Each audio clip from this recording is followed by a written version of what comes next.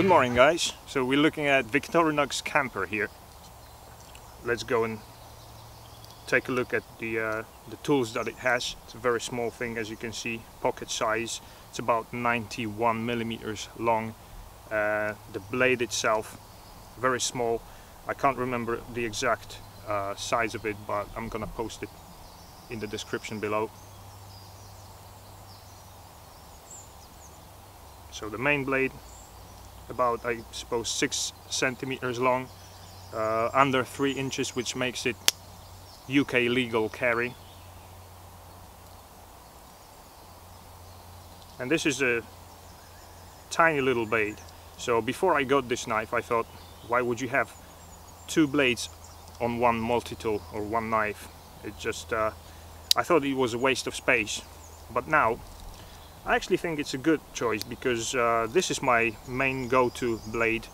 It gets dull quite often because I carry this knife every day, and I use it for things like sharpening pencils or even processing small pieces of wood at times.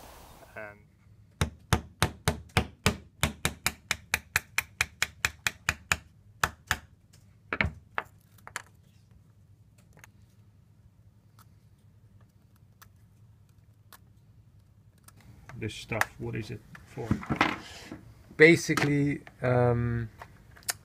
those little branches here will be acting as stoppers on my experimental microcosms, which are something like this. And we'll have a little tile hanging down from these, which will be colonized by... It won't be this though, because this is a little too narrow. Well, yeah, it will be... too wide. Yeah.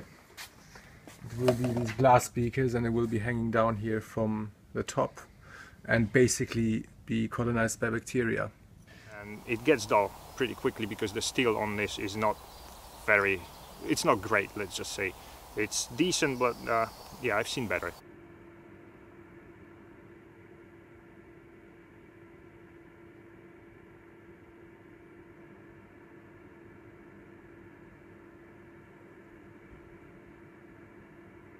So this is just basically, as I say, the main blade that I use all the time, and this I just save as my backup blade when I need something really sharp. I don't use it very often, and I keep it for, as I say, for those occasions where I actually need something really sharp, and maybe not particularly that big, but that's the job. So you have your regular things such as the corkscrew, and this you will probably have to buy separately. I remember I ordered this separately, this little screwdriver. And there is a tiny little pin compartment here as well. The pin doesn't come with it. It didn't, in my case at least, with the knife. So, but it takes all pins basically. It doesn't have to be the Victorinox, which is, you know, overpriced, but it's a bit thicker, so I suppose you may want to get one. It's not that expensive, but for a pin it's just too much money. Got your awl with the rimmer as well.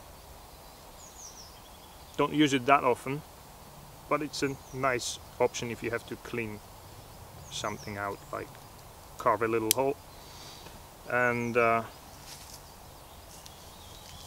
your can opener. And this is the Phillips screwdriver. It's not the dedicated one, but it does the job. Damiano is such a genius, he obviously forgot to ask about the new key. So he's provided me with a great opportunity to use my EDC again.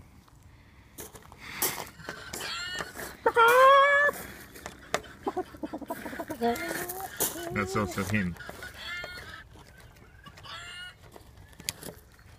And that's how we get in the borehole without keys. This, I don't use it that often because I just don't come across you know, cans that need to be opened this way anymore. It's a good feature to have sometimes for prying things like batteries, prying batteries out. You don't want to use your fingernails, you can break them. So obviously you won't be prying doors out with this, but small things comes in handy, and your flat screwdriver, the wire stripper here, and a bottle opener.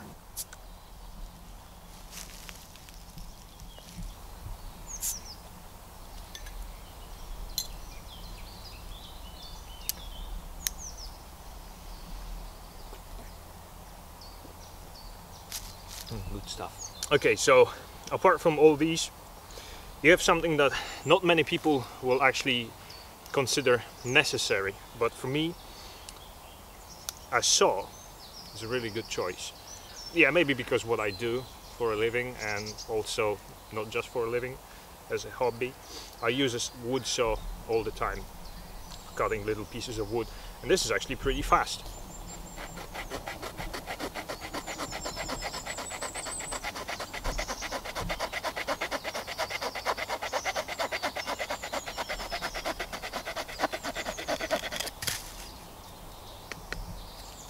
As I say, these don't really take an amazing edge, but for a utility knife, everyday use, yeah, I suppose they're more concerned about their blades being stainless than you know, super hard and super sharp. And I suppose even for something like this relatively thick rope, does the job without any problems.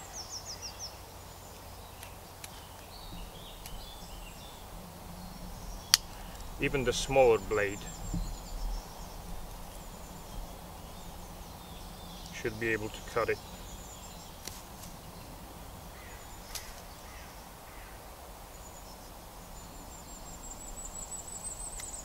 Yeah. Easily. So apart from those features that I've talked about, you have the standard ones that come with, as far as I know, all Victorinox knives, which is your tweezers. Quite useful little thing. Pulling out splinters and stuff, and the pin. I use the pin for that as well. And the toothpick, which is, I use it a lot. As far as carving wood goes, I mean, I do it quite a lot. It's not gonna be, you know, crazy strong, and you have to be careful with this because it will go wobbly, it will go a little, it is flimsy, you know, for things like this. Piece of wood is probably as big as it takes to, it may be a little bit too big for this knife already. So, well, as I say, this is my city everyday carry, city EDC, and don't really cut pieces of wood bigger than this in the city on a daily basis. Right, so there's one more cool little feature that this knife comes with. Actually, it's probably not an intended feature, but I just discovered it. The spine of the saw is really sharp, and even though it doesn't lock, because you can't have a locking knife legally, walk around with a locking knife in the UK, even though it doesn't lock, it's still stiff enough that you can get some sparks going from it, and you can start a fire.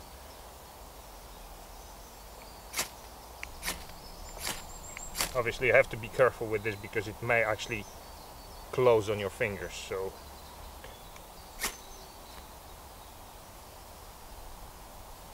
thank you guys for joining me for this short review. Please click share, like and subscribe. This has been Simon from Simon's Discoveries.